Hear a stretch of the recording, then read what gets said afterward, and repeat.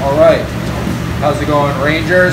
Sorry you couldn't join us here in the kitchen today this year, but we're going to show you a little bit of nice seasonal salad that you can do at home with your family. It's very easy, minimal prep, but all things that we're using is in season. So we have some nice kale that we got from our farmers down the road here in Rye, and it's peach season, which is one of the stone fruit seasons. So peaches are actually available around this time of year in New Hampshire. It's a very short season, but they're here, and we like to put a little roast on them, and we're going to make a nice little salad for everybody. We're going to start by making a vinaigrette. There's some Dijon mustard in it, some canola oil, some olive oil. You can choose your own vinegar. The vinegar we're choosing to use in this one is a champagne vinegar. Anything you have in your house will be fine, like a white, a red wine, sherry. Most of it will work just fine with peach, but this is the one we're choosing for this. Balsamic or no balsamic? Yeah, balsamic will work fine. So, we'll send over the recipe to you guys later, but I'm going to start by cutting shallots for our vinaigrette. And because they're kids, and I'm not done, what's a shallot? A shallot is a very small onion. Ding!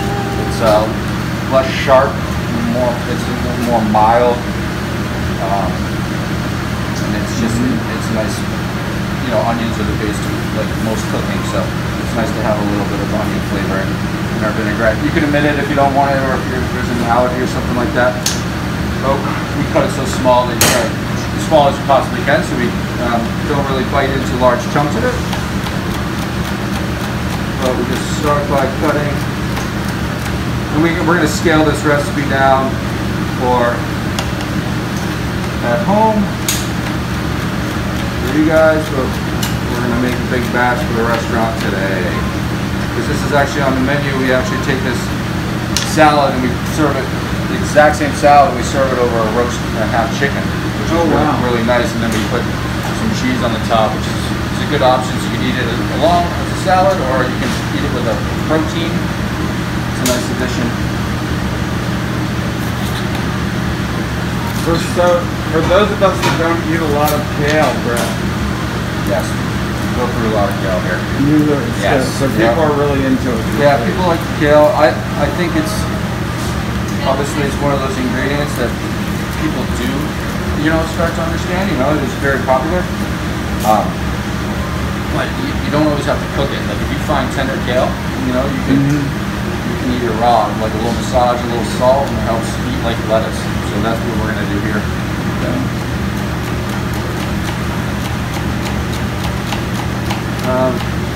As fine as possible. You want to mince up your shallot. I don't even want to know how long that took you to be able to have a knife skill like that. A long time. It's amazing. Thank you.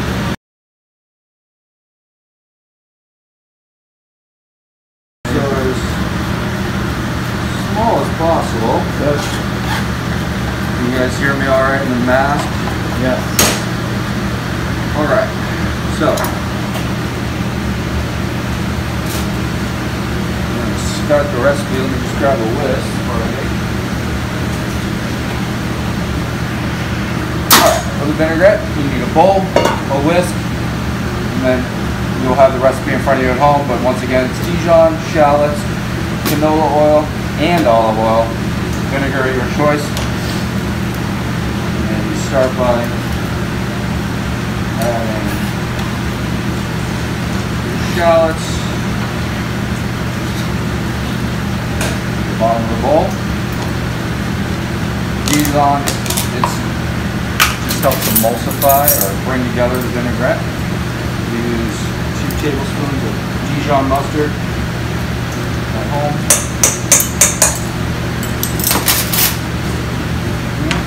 There, we got our vinegar all in, so your shallots, your mustard, and your vinegar will go in first. Then you mix your 2 oils. A little trick, put this down, your bowl doesn't move around for you as you whisk. Now we're going to start slowly whisking in our oils. So why do you do it like that and not just dump it in? This vinaigrette will separate like once you make it and you want to keep it in the freezer. You do want to shake it, but it's still, the slower you add your oil, the more emulsified things become. So if you just add it together, it's going to separate on you like a lot harder than it would if you just twist it in this way. So your Dijon helps cling everything together, stabilize it a little bit. And can I ask another question? Why do you use two different oils? And I just flavor. Sometimes I think straight olive. Well, one, there's two reasons here. Canola or vegetable oil is cheaper. I think sometimes if it's too much olive oil, it's bitter and it will overpower your vinaigrette. But I like a little bit in it, so it's almost 4-to-1 canola to olive. Canola, we just use that for cooking. It's more neutral, so it's like a healthy oil, right? Yeah, it's fine. I just think that sometimes if you have too much olive oil, that's all you're going to taste. I want to taste the shallot and the vinegar. Almost done here. Then you can store this in a container at home. Just make sure you shake it when you go to reuse it. And then we're going to put this aside and we're going to have to re-whip it again before we apply. Put this aside. So there's the vinaigrette for that dish. Alright. The rest of the salad's pretty easy. We're just going to, not a lot of knife work here. You just kind of run your hand down and you want to get rid of the stem. You can use this if you're cooking this down, but I wouldn't eat this raw. It's going to be too much. This type of kale is it's called red Russian kale that we got from our ladies right down the farm. We just tear it into bite-sized pieces. Is it like an heirloom? This isn't necessarily an heirloom. No, just a nice kale from down the road though. Right here in Rye. Pull. Make sure you get the stem out. You can use, your grocery store is going to have your green curly kales or your lacinados. Basically how we do kale is, or something like that, we would tear it smaller if it was a heartier kale, so like your lacinado, you like eat it first and then you know, if it's tougher on the tooth, you want to cut it a little smaller. If it's something that's very young and tender like this, bigger pieces are fine. So we're just tearing. Yeah, obviously the amount of kale is depending on how many people you're serving. Just gonna make one salad here.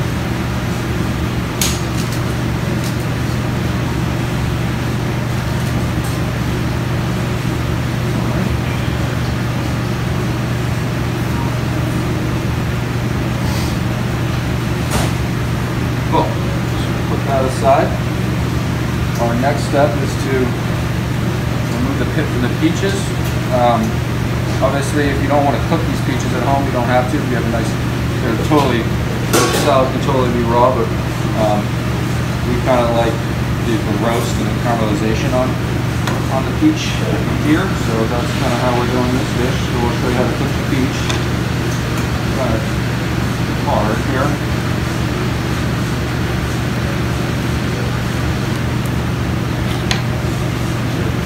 Around your pit as best you can. Sometimes they're a little harder to deal with. You gotta kind of go with a knife, get that peach out.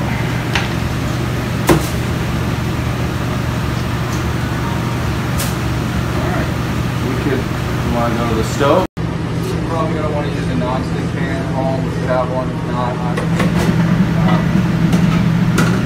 probably use whatever you have if you find just a little higher temperature so it doesn't stick on you. This is the cast iron pan. You can grill them if you wanted, all that will work. Like I said, you could also eat them raw if you don't want to cook them at all.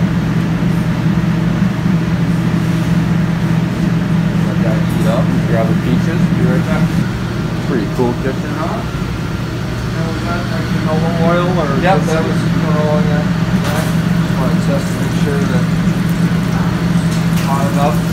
Wow, that heats up fast.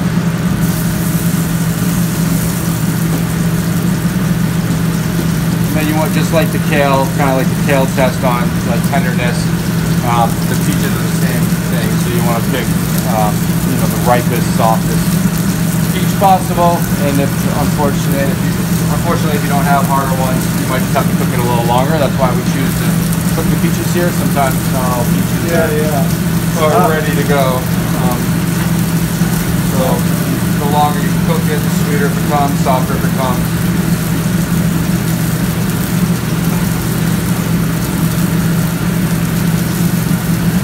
Roast this, and then we're gonna mix the kale, the peaches. We add a little pine nut for some texture. We mix it with a vinaigrette, just a little salt, and then so we put a little cheese on top. Yes. So could you use other fruits?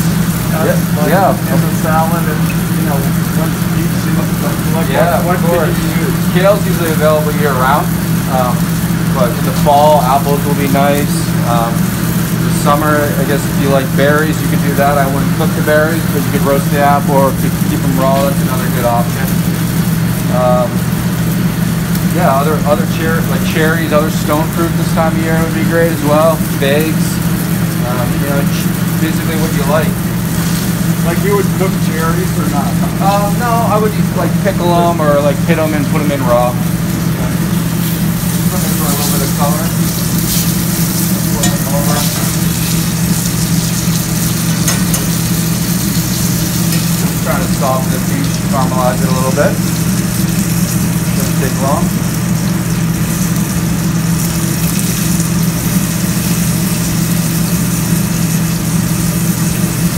What else is everyone doing this year? Greg did meatballs. Yep. And marinara sauce. Cool. And Greg did tequila peppers, stuffed tequila peppers. Ooh, yeah.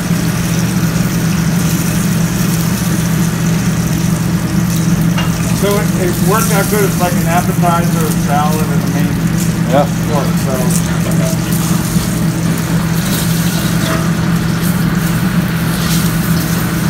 one more minute here.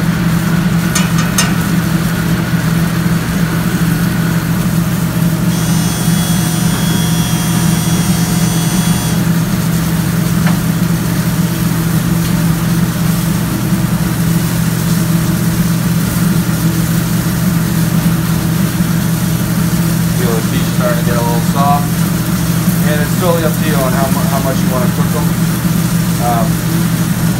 We don't really get scared of the char, like the peach kind of, you know, it's a little unusual. Usually looking for a little more brown on like, you know, a piece of meat or something like that, or chicken, but they're gonna caramelize a little blacker, but that's totally okay.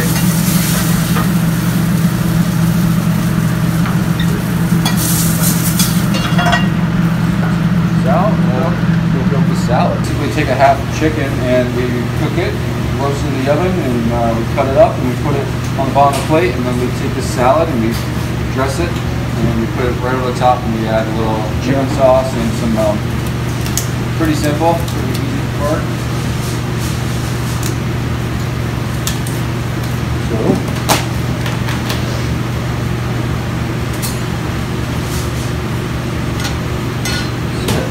I like to cut the peaches in, you know, bite size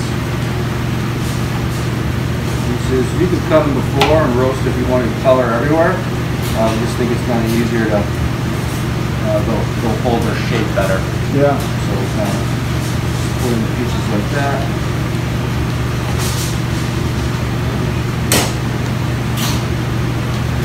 That's it. Then we'll add a handful of pine nuts for texture. That could also be any nut that you have at home. You can omit nuts if you're allergic and add a seed if you wanted to do that as well.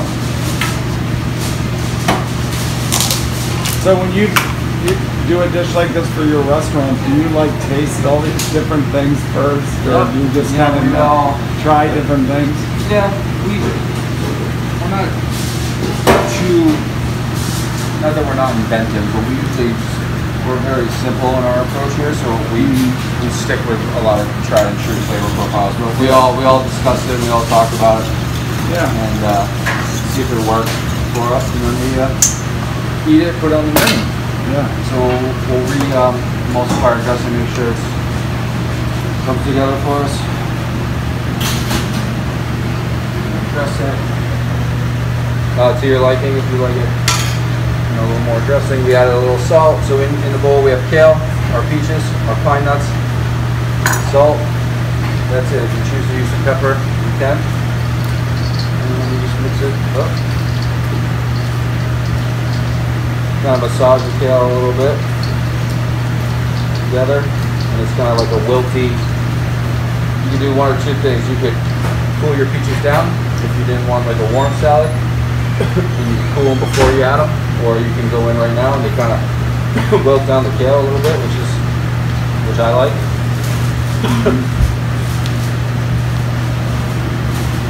Kale on the plate. Some of the peaches hanging around.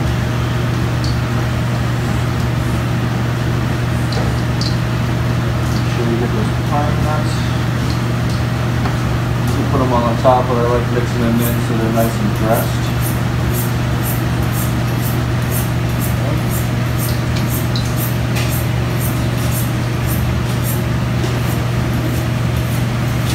I don't know about you, Tim, but my mouth is watering. It's crazy. It's that simple. You can either use a peeler to chip your cheese. What is that kind of cheese? This is actually Pecorino Romano. You can use Parmesan. Feta would be real nice on here. Pecorino Romano has a little, it's Parmesan-ish in texture, but it has a little more pepper flavor. We kind of like the spice with the peaches. Feta would be great. Goat cheese would be great.